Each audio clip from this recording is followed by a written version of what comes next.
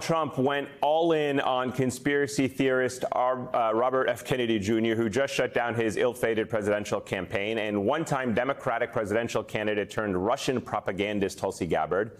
If you don't believe me, check out this ridiculous meme Trump shared on his failed social media platform. It features RFK Jr. and Gabbard, as well as familiar faces and friends like J.D. Vance, Vivek Ramaswamy, and Elon Musk, and Trump himself, of course, as none other than members of the Justice League. The only thing more unhinged than a former president posting that meme, Kennedy announcing Monday that he will serve on Trump's transition team to, quote, pick the people who will be running the government. Both Kennedy and Gabbard have been tasked as honorary co-chairs of Trump's transition team, but a campaign senior advisor confirmed to the New York Times that members of that team will help Trump select personnel and policies. God help us all if they win. Brian and Stuart are back with us.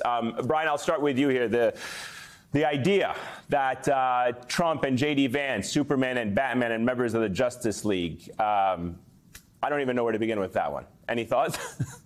Look, if you're trying to escape the weird allegations, then perhaps the first decision you make isn't to tap the guy who is best known at the current moment for loading up a bear carcass into his car in New York City and then staging it in a bicycle accident. I mean, all this does is really cement what we already know, which is Donald Trump's second term would be staffed by people who are not only insane, which is what, you know, the RFK Jr. thing does, but also aggressively inept and also dangerous. I mean, we know from Project 2025, for example, I think the scariest part of Project 2025 is this element where all federal employees would be reclassified as political appointees, meaning Donald Trump would not only be able to appoint for his inner circle the dangerous people who surround him, the crazy people who surround him, the people like RFK and Tulsi Gabbard and on, but also the entirety of the federal government. Think about how that would manifest itself in the DOJ, in the FBI, the FCC, the IRS. So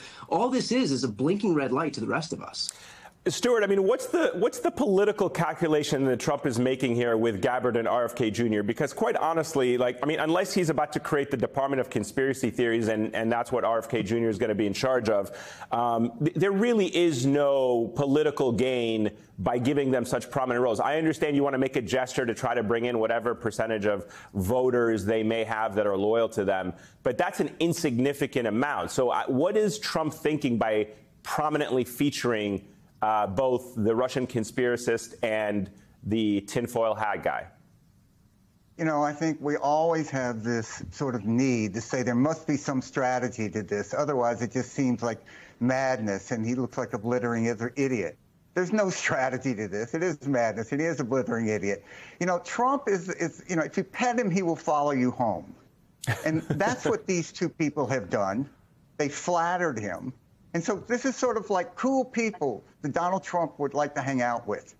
And I would just like to say to all of my Republican friends, all those people I helped elect, all the people, we said the government was serious. Remember, the Republicans were going to be the party of adults. This is what you've turned the party over to, okay? Yeah. Look at that.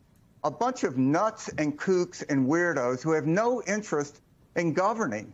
You have made one of the most serious endeavors in our world, governing the United States, into a non-serious absurdity, and it is completely on you. Yeah, and to that point, Brian, actually, to Stuart's point, Mark Short, a Republican strategist and former chief of staff to Mike Pence, slammed Trump for recruiting RFK Jr. and Gabbard, saying doubling down on big government populists will not energize turnout among traditional conservatives.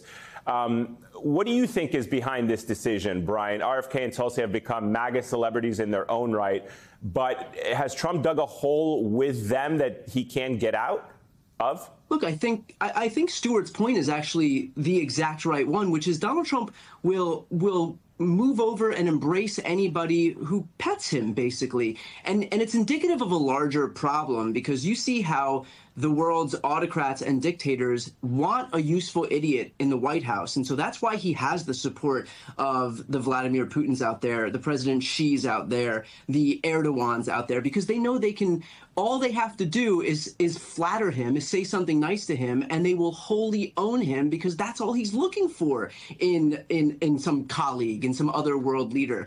And then once they have him under their thumb, they can use him in any way they want to. Like, for example, undermining NATO, which has been the goal of Russia for the entirety of Putin's presidency there. So this just is indicative, again, of a broader problem with Donald Trump, which is he will embrace anybody who is nice to him. And it's very easy to get him to do that, to manipulate him, to bend him to your will. Yeah, sad state of affairs to see someone like that now vying for the highest office in the country. Brian Tyler, Cohen, Stuart Stevens, gentlemen, thank you both. Greatly appreciate your insights this evening.